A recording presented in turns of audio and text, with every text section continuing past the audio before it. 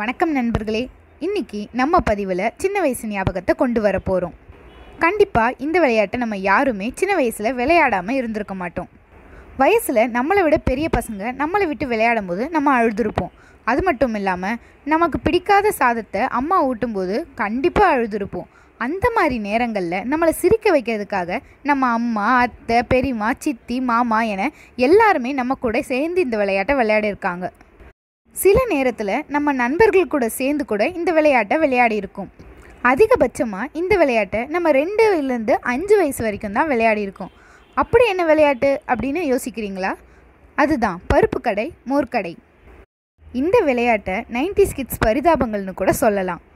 எனக்கு தெரிஞ்சு 2010 வரைக்கும் வளர்ந்த குழந்தைங்க தான் இந்த விளையாட்டை விளையாடி இருப்பாங்க. இப்போ வளர்கிற எல்லா குழந்தைங்களுமே பருப்பு கடை விளையாட்டுக்கு பதிலாக பப்ஜி விளையாட்டை தான் விளையாடுறாங்க. சரி, இந்த விளையாட்டை எப்படி விளையாடுவதுன்னு பார்ப்போம். இந்த விளையாட்டை விளையாட நம்மளுக்கு ஒரு குழு கொண்ட குழந்தைகளும் அந்த குழுவை ஒருங்கிணைத்து பார்த்துக்கிறதுக்கு ஒரு குழு தலைவர் வேண்டும். முதல்ல குழு தலைவர் எல்லா குழந்தைகளையும் பார்த்து வாங்க வாங்க என்று சொல்லுவார். அதற்கு எல்லா குழந்தைகளும் வணக்கம் வணக்கம் என்று பதில் சொல்லுங்கள். பிறகு குழு தலைவர் குழந்தைகளிடம் சாப்பிட்டாச்சா என்று கேட்க வேண்டும்.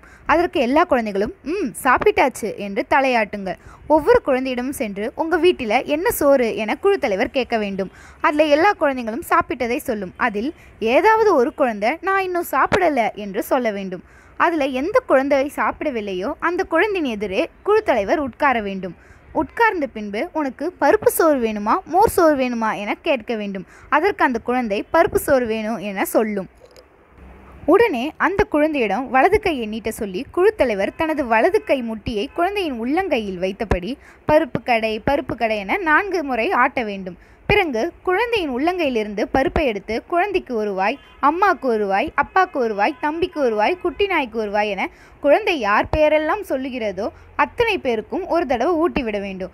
அப்புறம் குழந்தையின் கையை பிடித்து கழுவி கழுவி கீழே ஊத்து என 2 முறை சொல்லிவிட்டு குழந்தையின் உள்ளங்கையில் குழு தலைவி தனது ஆள்காட்டி விரலையும் நடுவிரலையும் வைத்து ஊறுது நரி ஊறுது என சொல்லிக்கொண்டே குழந்தையின் தோள்பட்டை வரை வந்து பிறகு சட்டென கையின் விரலை வைத்து கிச்சு கிச்சு என்று சொல்ல வேண்டும். இந்த விளையாட்டு மூலம் நம்ம பகுத்துண்டு பல்லுயிர் ஓம்புதல் என்ற பழமொழியை புரிஞ்சுக்கலாம். அது மட்டும் இல்லாமல் எல்லா குழந்தையும் பிறக்கும்போது தனது பிஞ்சு விரல்களை மூடிக்கொண்டே தான் பிறக்கின்றன. இந்த விளையாட்டின் மூலம் அந்த பிஞ்சு விரல்களை திறந்துவிடும் உடற்பயிற்சியாகவும் இந்த விளையாட்டு விளங்குகிறது. குழந்தைகளின் மீது விரல்கள் நடப்பது போன்று செய்வதன் மூலம் அவர்களின் தொடு உணர்வு எவ்வாறு உள்ளது என்பதை தெரிந்து கொள்ளலாம். அவ்வாறு தொடு உணர்வு சரியில்லை எனில் இந்த விளையாட்டில் கிச்சு கிச்சு மூட்டுவதன் மூலம் அந்த தொடு உணர்வை தூண்டவும் இந்த விளையாட்டு உதவுகிறது.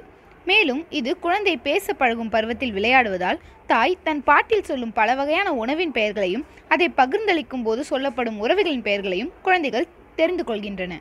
ஆகவே உணவுகளையும் உறவுகளையும் உணர்வுகளையும் ஊட்டும் பருப்பு கடைதல் என்னும் விளையாட்டை நம் குழந்தைகளோடு விளையாடுவோம்.